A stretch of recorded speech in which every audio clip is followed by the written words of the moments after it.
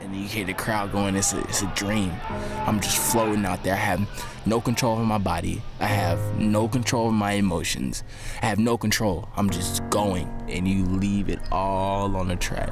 And Blake got away brilliantly, and he's ahead of the field at the moment, and Bolt going very near. Comes Blake storming through, he takes it against Usain Bolt, gets the silver.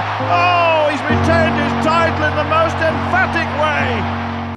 You can physically, mentally overcome any challenge that comes your way.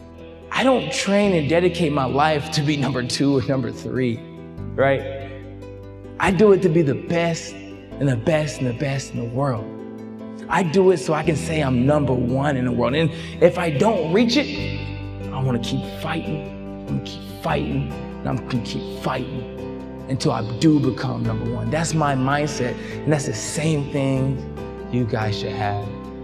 In my life, I realized instead of asking why me, ask yourself, well, why not me? I'm meant for this. Well, why not me? I'm strong enough for this. I'm a true believer that everything that we go through in our life is for a reason, and it makes us stronger for the next mission. You should always want more. You should always push more because you work for it. You deserve it.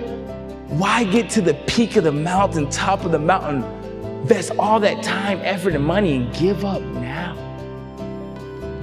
Why say, I'm not good enough? You are good enough. You invested all this time to get to this point in your life, and you're gonna give up now? So the next record I'm intending to smash is I want to be the first American Paralympian to run in the able-bodied Olympic Games in 2016. So go Rio. Go Rio, the road to Rio, and that's really exciting. You know, like you said, the day I was born, they said I could never walk, and now I'm here running for my country around the world.